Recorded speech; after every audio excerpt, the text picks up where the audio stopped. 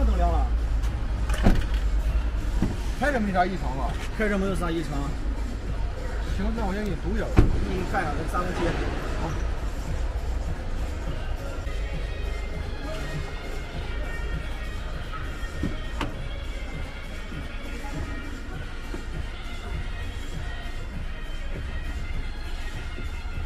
Hello。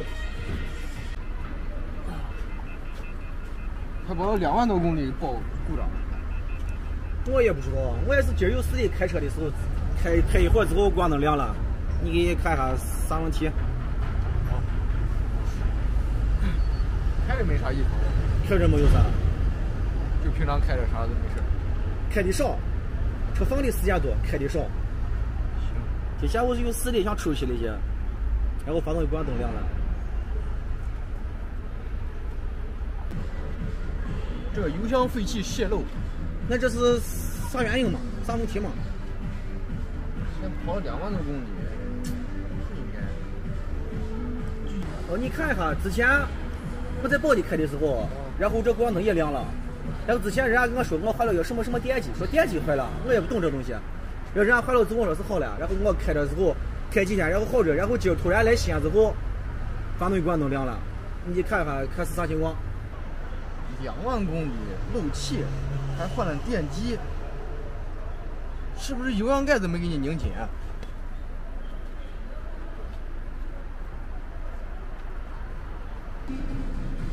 紧着呢。兄弟，拧紧我肯定漏气的呀。我主要是看它这密封圈有没有老化。啊，新车嘛，你不车的你不懂。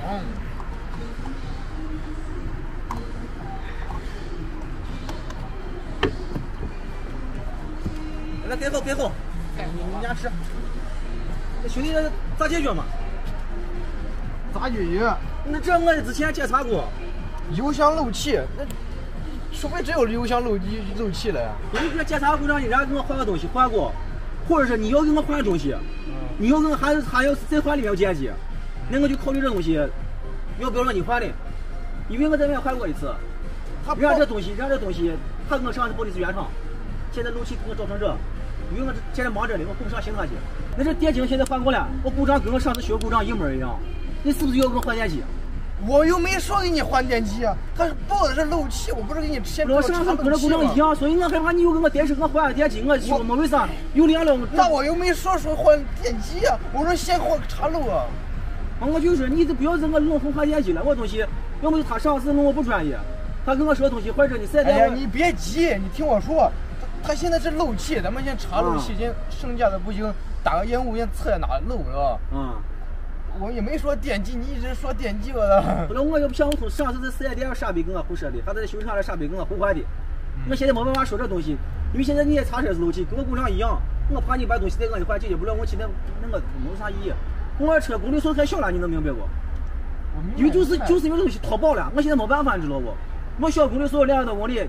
你跟我说这回来我回来，你说要放你能接受不？因为哎呀，我也不是兄弟，我也不是给你发脾气，知道不？我现在可烦很，因为对吧？你这咱也行车，我就是没咋开过，这没事我偶尔开一下，平时好多4S店无放的，这2万多公里，你跑4S店去，哎，这东西要换的，我跟他说，我说我这行车2万多公里，你给我换啥的，对吧？但是我相信人家4S店当时是专业的，他换的东西，但当时没办法。他保险太贵了，我这东西对吧？一般人没必要。然后我在车在外面看，他外面人直接跟我说的是让我换电机，我也相信人家，因为这东西我确实不懂。然后我换完之后，他又说这也不学这些了，是吧？现在主要是漏气，咱们先查了。就把这电机我拆下来看一下，是看我装的位置不对，还是看我装啥东西是个坏子，导致这个故障又出现了，反正反正又亮了。先别扯电机了，我先按我的思路来查这漏气。他这漏气，我不换你电机，知道吧？我想我也不担心嘛，万一他这东西我没装好，还能行下去，是不是？对，我知道你，我知道，对。咱该咱们就咱们。对，这我先查。对，这不是人我要。我不换你电机，我就先给你查漏气。漏气，确实开这故障我确实比较烦。对。因为你到时候你不找检查嘛。到时候还顺便给我贴下看我东西是不是真的，或者还是啥东西没装好。不管电机了，就跟我的思路走，就完事查漏就完了，是吧？来，还有是这，那时候先检查。到时候一旦发现你到时候把这4根当4根上行，就说麻烦呀，就到时候工费我给你啥该给你给，对吧？你到时候就是顺带，要是不是这里问题，是别地方漏了，对吧？你跟我一说。就是我就希望你能看有时间，闲时间顺便把我查的，我研究一下，到底是不是我东西坏着。哎，大哥，真的，你去，他现在是报的这漏，不是电机的。我知道，你说我意思，你把这问题是，你发现问题了，问题在哪里？把这问题解决了，对吧？行，说完了，我说你可以顺带把这给咱，对吧？行，看一下，万一有啥事，咱有我啥这些还有记录的，还有啥我看下账单还在这里，我都早上写上去，对吧？有时候你看一下，我车公里数确实是车是新的，公里数也小，就是放几年省的也长。到时候你就那个啥，你先看，到时候有啥问题的话，你到时候跟我沟通，知道吧？这东西确实不是隔未来的，对吧？隔时间是隔时间小路通知了不？油箱盖子隔皮上就不动，是吧？后头的话放我有动。好，他光之前就是我换过唯一一个东西，就是油箱原来我插了没电器，这个东西可用那车提着，这是唯一的东西给咱上个我给你查，完了，行，上个研究，好吧？现在发动机故障灯报的是油箱废气泄漏，先不管它电机，先查线路，查泄漏，先把吸的。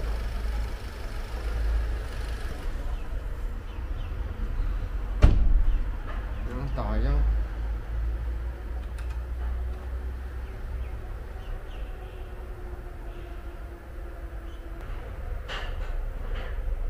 咋了？这车回来了。它油箱废气泄漏，有点泄漏。报故障了是吧？对。亮故障灯了。几万公里了？跑个3万。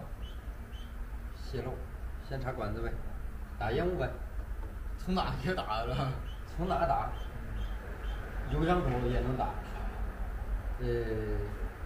先从前面打吧。前面打。先捡着容易出问题的地方吧。这东西很简单，油箱内部真空，只伸过来一根管，从油箱过来之后，通到电子阀，就是碳罐电子阀，碳罐电子阀坏了也会报这个故障。你现在这个空气帽子好摘，直接摘掉，从节气门打。如果说节气门到电磁阀这边没有漏的，那就直接把电磁阀这断了，吹一下电磁阀。如果说电磁阀没有长通，那就从电磁阀这头再打，从电磁阀这打的话，就能看到油箱那边漏了。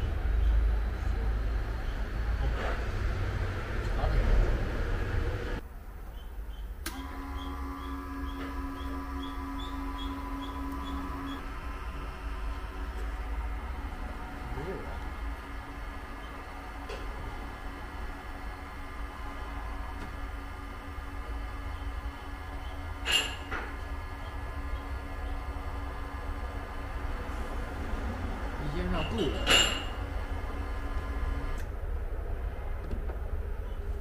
电灯打开看。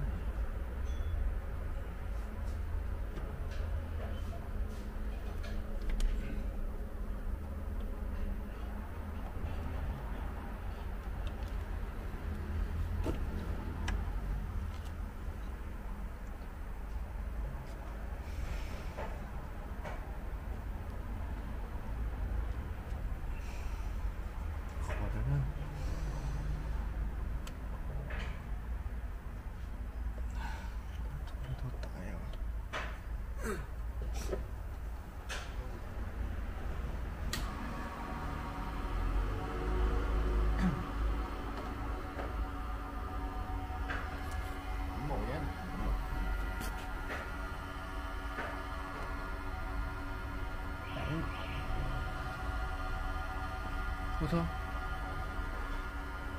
这搁哪漏啊？管没问题。我操！这块漏了。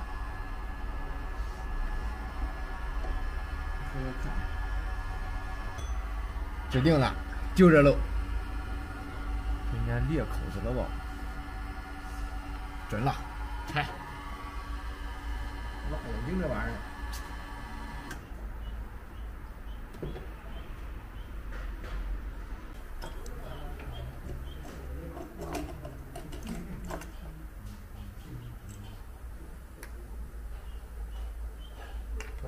漏的，操！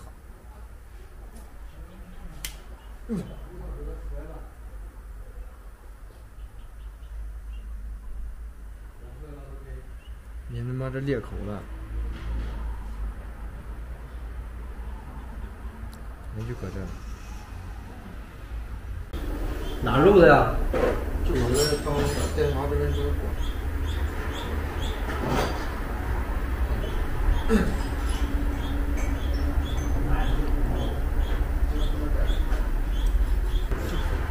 2万公里在漏上，电磁阀到油箱这儿，咱能调到黑这样吗？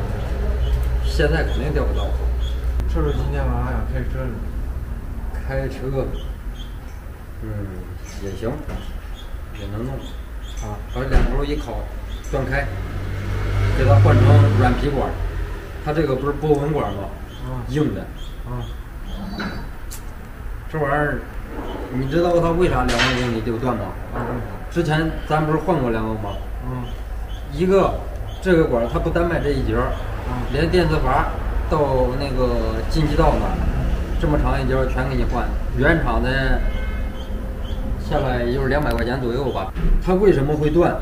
你像国六的这个朗逸，还有速腾，只要爆炸漏气，大部分都是这个原因。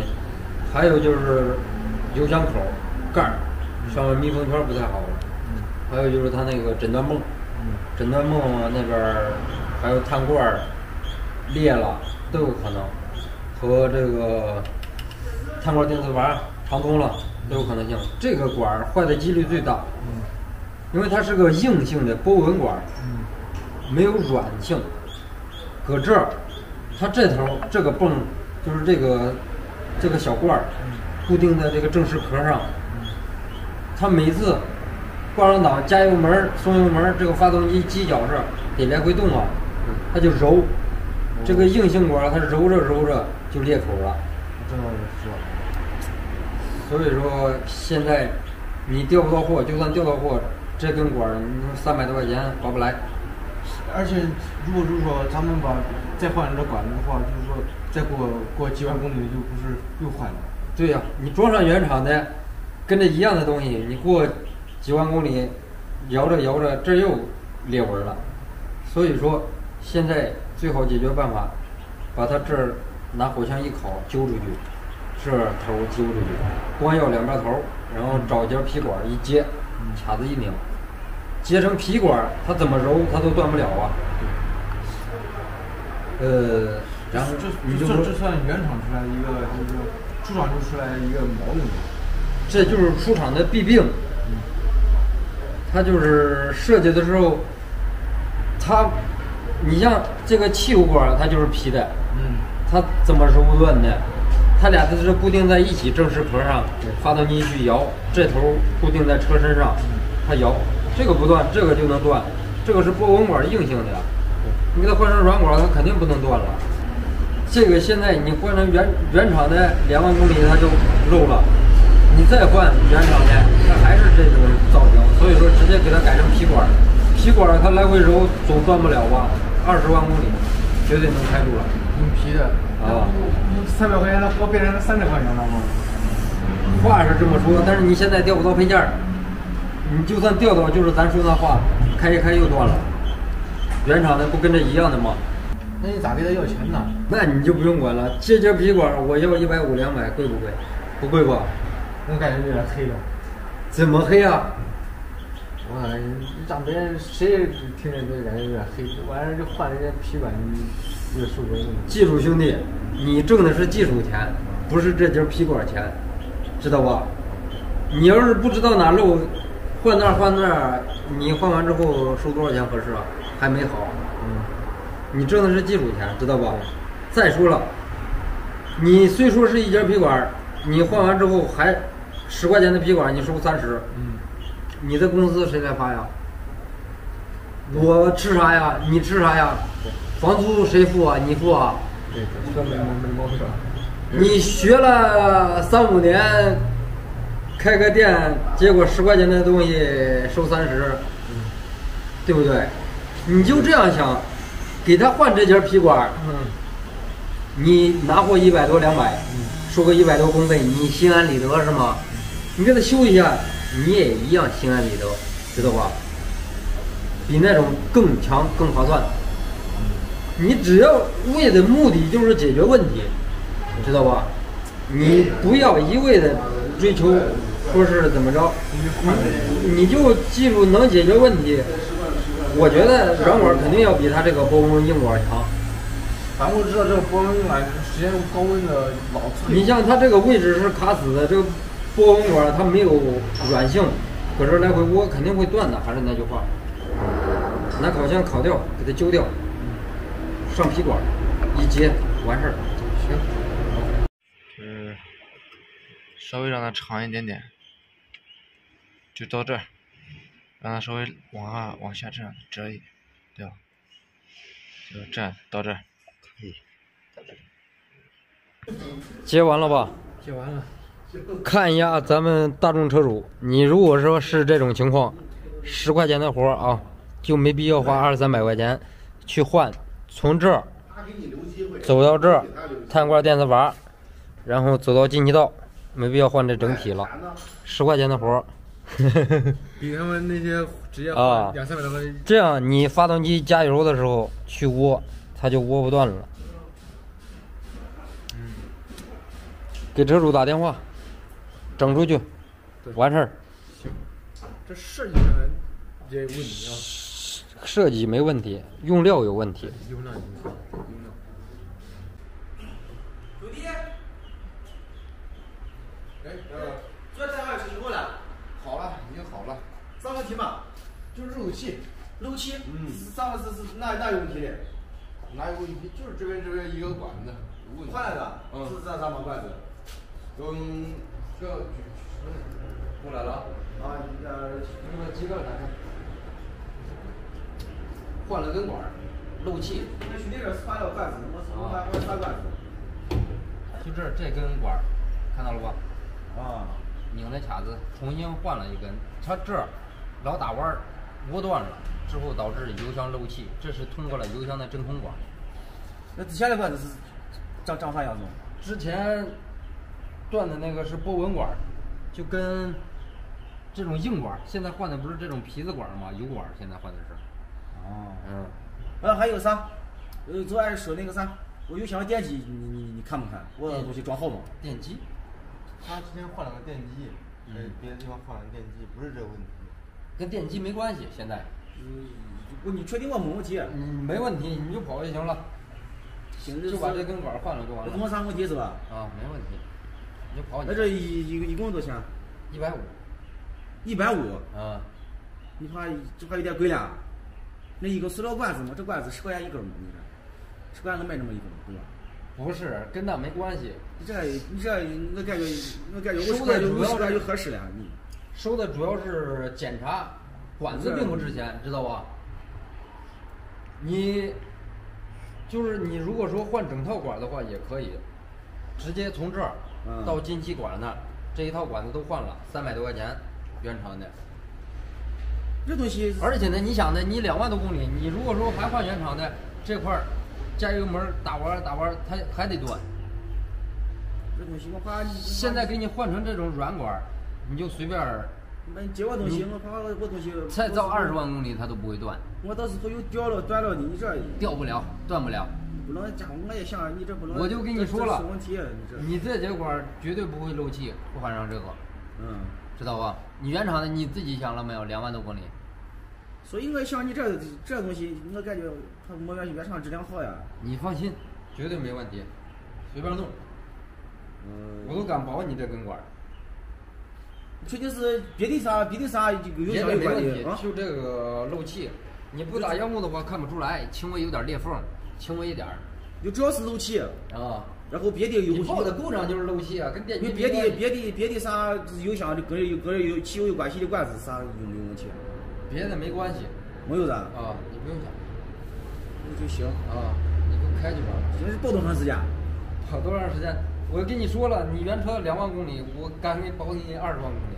这不敢让开2天，开2天的故障车我都过来了。你放心，你这最近这段3万块钱新安带的，这可能用车比较多。跑你的，这啥问题到时候过来再好说。啊，那就靠你。要故障码反正都是你了。已经清掉了。没问题啊。啊，你就跑就行了，绝对那就这事，那就这事。啊。因为我开始先试两天，试两天之后，到时候我再看，对对对。是吧？啊，好吧。嗯，那行，到我把这里付，我来。行。